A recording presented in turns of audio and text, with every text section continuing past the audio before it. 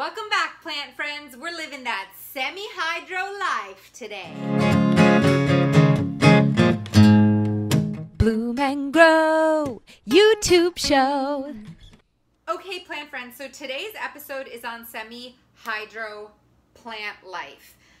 If you haven't listened to the Bloom and Grow Radio podcast episode on this with Kay from Enrooted Love, I would highly suggest pressing pause here and going and listening to it, because basically I'm just going to walk you through. I am not a semi-hydro expert. I talk with Kay. She has tons. Kay's entire household is semi-hydro. So for those of you watching and don't know what semi-hydro is basically a code word for what's called passive hydroponic gardening, aka your plants are completely soil free. So you have these puffed clay balls called leca balls, L-E-C-A, and basically you are doing hydroponic gardening but passively, so that means without a pump. Kay explains this a lot better than I do, so go listen to the podcast, but basically I am here to show you that I got so inspired from my conversation with her. I am going to take this orchid that I've had growing semi-unsuccessfully. I mean, I haven't killed it yet, but it hasn't bloomed. I'm going to turn it into semi-hydro as a fun experiment. And also today I accidentally, because I'm a total klutz, have this huge Pilea that I totally broke off. I snapped it off, so I'm gonna root it in semi-hydro. So once again, if you're interested in learning what semi-hydro actually is, passive hydroponic gardening, go listen to the podcast episode, because I'm still so new to it. So you're really just coming along for my semi-hydro experiment ride. This is a total experiment based off of my conversation with Kay. So first off, one thing that I feel like is important to mention is semi-hydro, even in my conversations, feels like it can be a very expensive hobby and plant parent lifestyle, but I ordered everything that I'm about to use today on Amazon and it cost like $22. So basically, I'm like not fancy when it comes to my plant care. I use mostly terracotta pots, as you can see. I do splurge on organic soil, but that's pretty much it. I don't make crazy soil mixtures. I'm pretty straightforward. And so if you are interested in maybe experimenting with semi-hydro, it isn't that expensive. It can be expensive if you want it to be, but it doesn't need to be. So I got this whole bag, and I appreciate it's a Ziploc on top, of leca balls. So this was like $8.99 on Amazon, and then the other thing, the more expensive thing, was these net pots. So this is what, basically you pot your plants up in these pots and then you stick them in cache pots that are filled with water, or water reservoirs. Those were $13.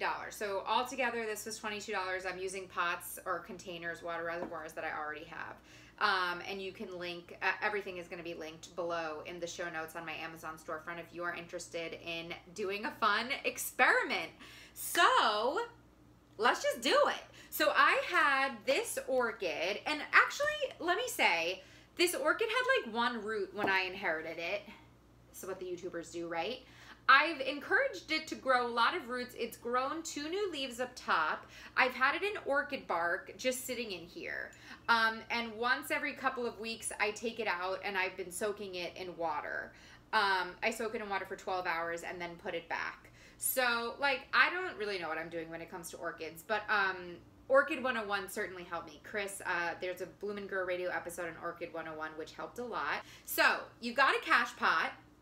You've got rinsed leca balls. So I've soaked these in waters. I've rinsed them and now they're soaking in water. So Kay says that you take the leca and you fill the pot like 1/3 of the way full. Then you take your orchid, you're gonna like get those roots nestled down in there and then backfill. They're so funny. They're like, they look like Cocoa Puffs. Let me get it in there so you can see it. They look like little Cocoa Puffs.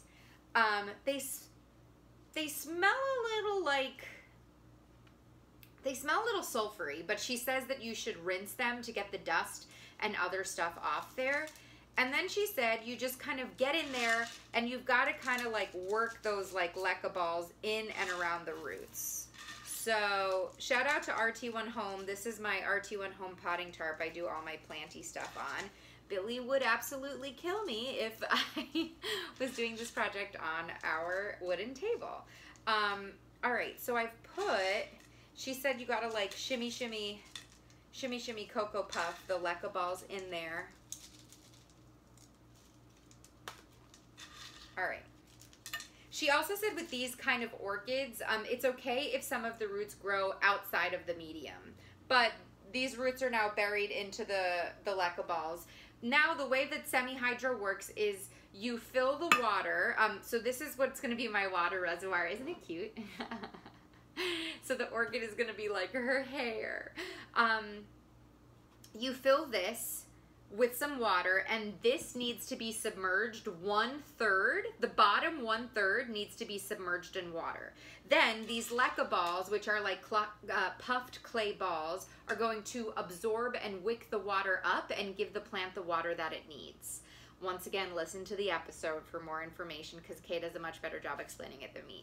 So I actually have orchid fertilizer. I've never fertilized this orchid before, and Kay told me if I want to do 1/4 of the recommended fertilizer since the orchid is going to be sitting in it.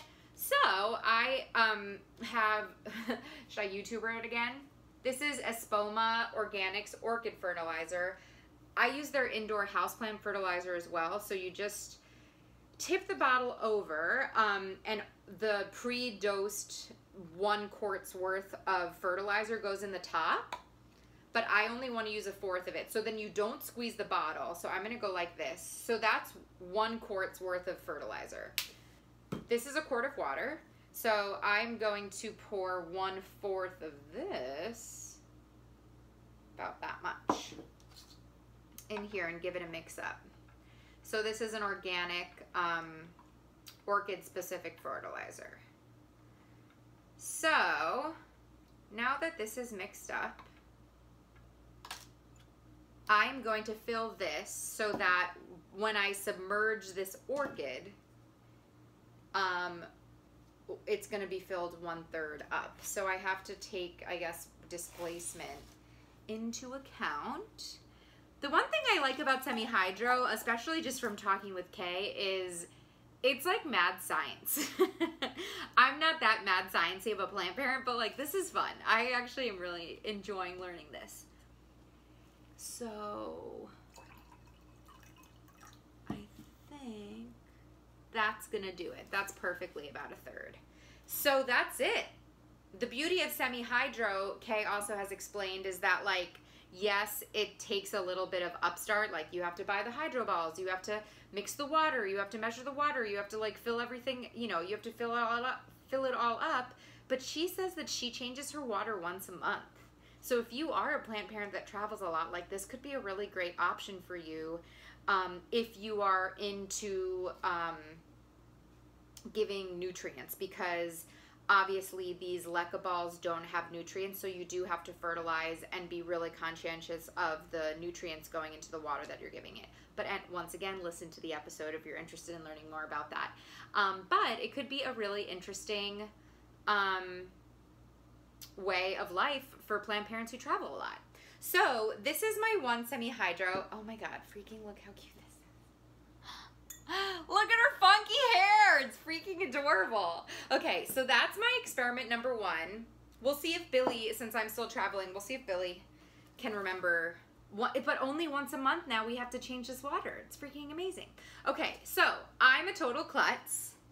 And I have this big gorgeous Pilea, and I totally like knocked it and it snapped off. And Kay says that this is how she roots all of her Pileas. So she said that I can literally just do a net pot full of, oh, let me show you. This was $13. It's like 20 net pots that are 3 inches, and then little baby net pots. Look at those little guys. So I can like change all of my plants to semi-hydro now if I want. So she said literally all I have to do is stick this in all the way down to the bottom. So I guess that was stupid of me. See, we're just blooming and growing and figuring this all out. So she said, stick this down to the bottom. All right, let's do over, Maria. So I'm actually just gonna put this in, fill this guy up. And then submerge it in water like you would with semi-hydro, and it will root. So this is gonna be a really fun experiment. I've never done semi-hydro before. I'm just super inspired. Kay, it seems to really work for her and her family. The idea of like having a sterile household is really interesting. If you're a hands-on plant parent, if you like measuring fertilizer and measuring different nutrients for your water, that could be really fun. If you're not a fan of dirt, some people live semi-hydro life because they feel like it's better for pest management, that, you know, you are less likely to get pests. I know people, but also semi-hydro is like a little, you know, people have different feelings about it. So this is my little Pilea cutting. Now I'm going to put it in this pot, which says, sometimes I wet my plants. Sometimes. Shout out to my friend Heather who gave this to me. Okay, so I filled this with fresh water that I have in here. This is a tester, so I've sunk this in, and I have to factor for displacement. Yeah. All right. So this is submerged, so we'll see if these experiments work. I'm gonna stick both of them in my, under some of my grow lights, one in my bookshelf and one in my kitchen, and we'll see. But this is the standard semi-hydro setup, plant friends. It can be this simple. So if you're curious in getting some of these leca balls, in getting these little net pots, all of the semi-hydro stuff that Kay and I talk about is in an Amazon storefront linked below.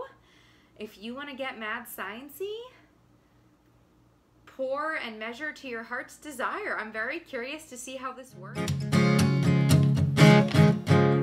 Major win, so you can't really see, but she has taught me how to obviously do hydro. She's going to teach you next week on the episode. This has totally rooted. I don't really want to pull the leca balls back, but this has completely rooted in semi-hydro. And then the thing about semi-hydro is you only water once a month, and I've struggled with this guy because he's kind of like far too high up, so I put him in semi-hydro. Okay, look at me go, I'm like a crazy person. And these are actually all cuttings, so they're rooting. The last semi-hydro passive hydro experiment is my orchid.